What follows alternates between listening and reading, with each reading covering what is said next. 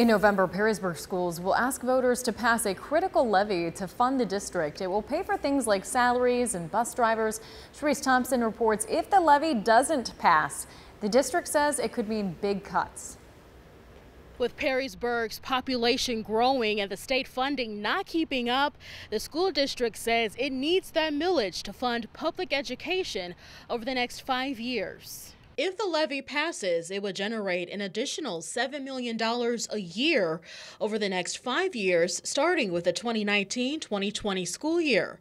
Tom Hostler, superintendent of Perrysburg schools, says that money is needed to help hire teachers, bus drivers, and provide additional funding the district needs. Last year, Perrysburg schools added an additional 300 students. That number is expected to grow.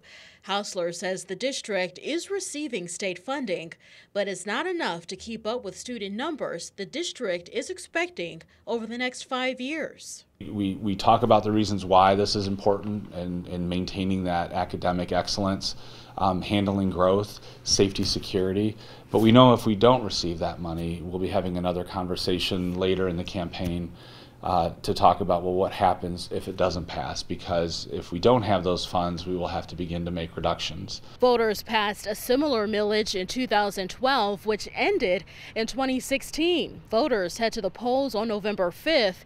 We'll keep up with this story and let you know what they decide. Sharice Thompson, WTOL 11.